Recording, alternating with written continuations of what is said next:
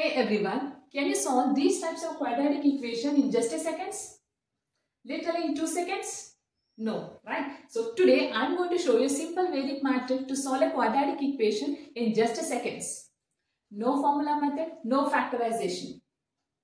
Let's find the roots of the quadratic equation. So here we have like this. So if you just see the quadratic equation, you directly jump to formula or a factorization method. So here no formula. So how we can do? So first multiply the first term, third term coefficient. Right? So first term quotient is 1. So if you multiply, you get 6. Then look after the factors of 6. So if you multiply those factors, you should get third term. If you add or subtract those factors, you should get middle term. So like that we need to choose the factors. Okay, then. So can I consider 2 and 3? And if I had 2 and 3, we get 5. Okay, but here we have a minus 5. In that case, we should give, so for both the term, we should give negative, negative. And minus into minus plus. So this satisfies. After that, just reverse the sign. Then x is equal to 2, then x is equal to 3. So this is our roots. We can cross check by doing a factorization method. Easy, right? Yes.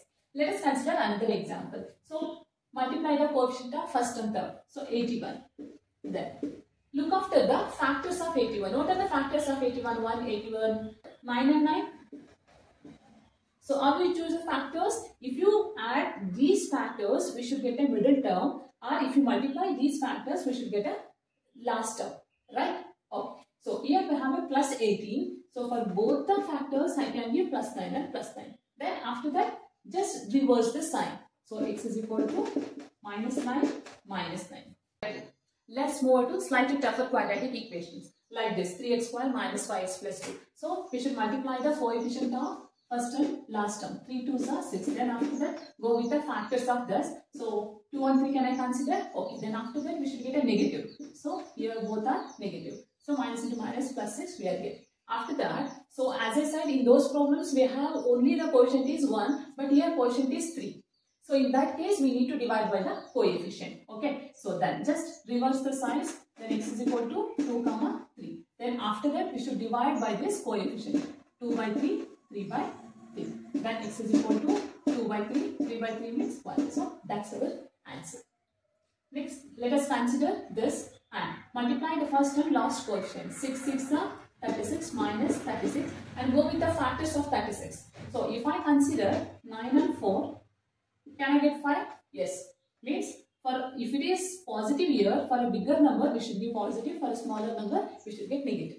See, 9 4s are 36, we'll get it. Then after that, reverse the sign. Minus 9 plus 4. Then if we have the coefficient is 6, in that case we need to divide the coefficient. Divide this. Then 3 3s are 3 2s are minus 3 by 2. Then 2 2s are 2 3s are 2 by 2. So these are the roots of the equation. Now your turn. Solve this quadratic equation and drop your answers in the comment below. If you like this trick, hit the like button, share it with your friends and family, and subscribe for more Vedic maths like this. See you in the next. Keep learning, keep calculating.